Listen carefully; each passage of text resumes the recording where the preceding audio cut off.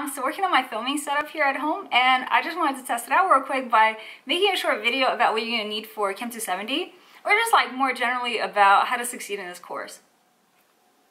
Number one is to take care of yourself. I know it's a difficult time for all of us, so just try to prioritize getting enough sleep every night and eating at least a little bit of something healthy and getting some exercise throughout the day, because if you feel good, you're going to be more likely to learn better. Number two is make sure to get the book. I know they're expensive, but at least this one will last you for 2 semesters. So if you're going to be taking CHEM370 after 270, then this will be your book. And when you get the book, make sure that you read the book. I usually like to read before I go to sleep or when I'm eating breakfast in the morning. And I'll be assigning homework problems out of this book, so it will be really handy for you to have it. Number three is get yourself a nice notebook or a journal. This would be a place to take notes during lectures or to work on your homework problems and your quizzes. And since you're going to be submitting all of your graded material online as photos, you can literally do everything in here. Yeah, you could get like a regular composition notebook, or you could get something like really cute at Daiso, or like a really fancy one. Pretty much just like anything that will help you love organic chemistry. Number four is get yourself a molecular model kit. My personal favorites are the MollyMod kits that come in a box like this. They're really sturdy, really pleasant to like touch and connect and disconnect bonds. I highly recommend these, but they are quite expensive, but you can get them used online, so that might be a way to get something nice for cheaper. Another option is to get a knockoff version of the MollyMods.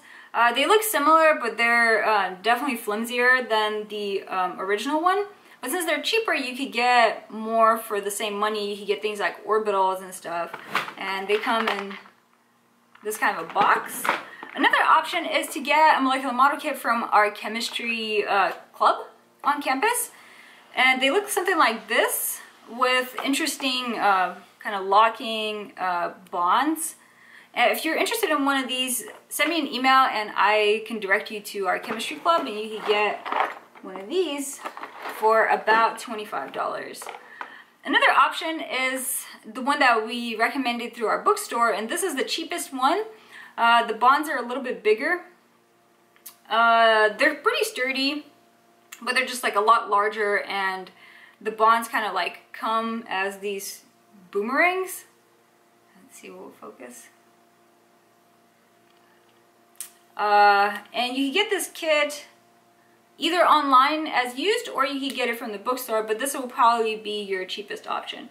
So I highly recommend getting a molecular model kit just to like help you visualize stuff, especially when we get to the subject of enantiomers, and this will be like super helpful. So even if you're like a pretty good visual person like I am, it was still incredibly helpful for me to have something that I could like build and turn and kind of get a better feel for. So highly recommend get a molecular model kit. Last but not least, try your best to attend my Zoom lectures synchronously. Your tuition pays for me to teach you this stuff, so come and get your money's worth. Monday, Wednesday, Friday at noon, and I hope to see all of you there.